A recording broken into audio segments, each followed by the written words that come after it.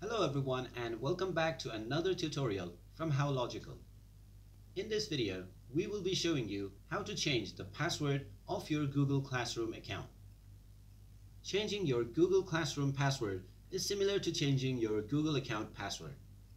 First of all, open up your web browser and then in the address bar, type in classroom.google.com and press enter. Log in if necessary by using your email address and your password.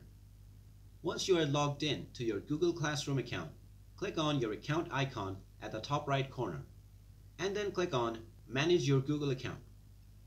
Now from the list of menus on the left, click on Security.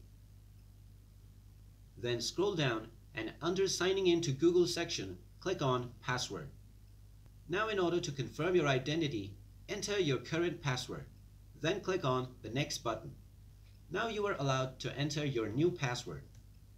Type in your new password and then type it in once again to confirm it. Then click on Change Password. Now you will receive a notification saying that your password has been changed. So now you can use your new password to log into your Google Classroom account. And that's all for this video. If you like our content, make sure you give it a thumbs up.